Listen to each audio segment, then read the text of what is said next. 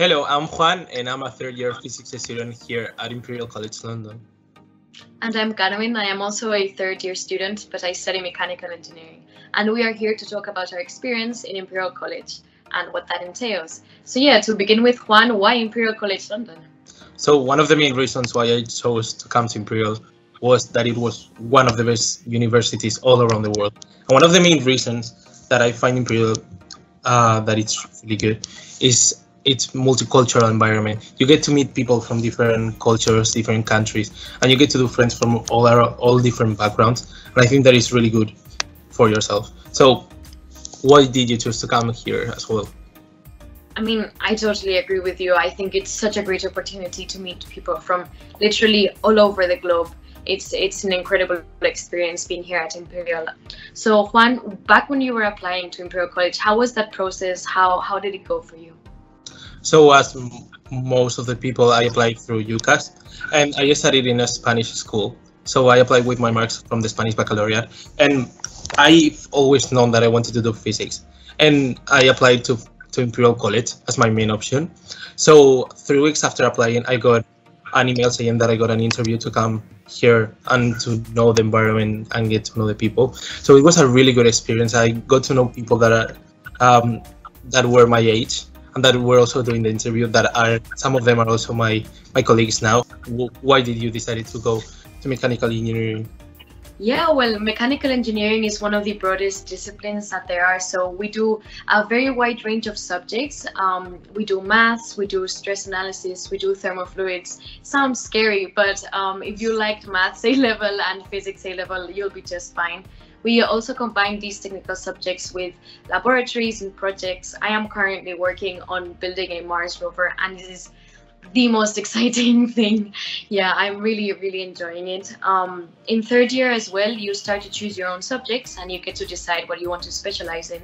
And this is a great opportunity to do subjects that aren't as technical. For example, this year, as well as with stress analysis and other subjects like that, I've chosen design, art and creativity, which is a great opportunity to choose something that's more creative and different. I am also doing finance, and I know some people are doing languages as well. I think, Juan, you were doing a language this year as well?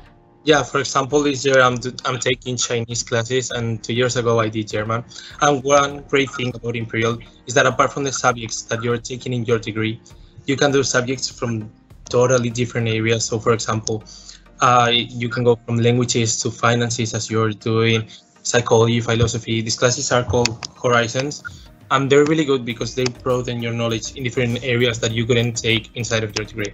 Does Imperial support you in other different ways?